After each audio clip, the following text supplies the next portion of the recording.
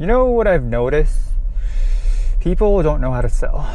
We lack the persuasion, the negotiation, the charm of talking to people. You could blame social media, you could blame like the internet because we don't talk to people anymore.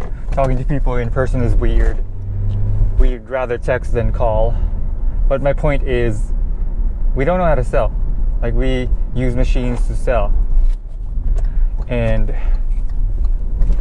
I recommend that people take a sales course or a sales class, a sales major, sales program to help them sell themselves. Learn the principles, learn the basics, learn your persuasion, learn your charm, learn your allure, what works for you. Because it's going to pay off in the future. Let's say you learn how to convince people. You know how to sell yourself.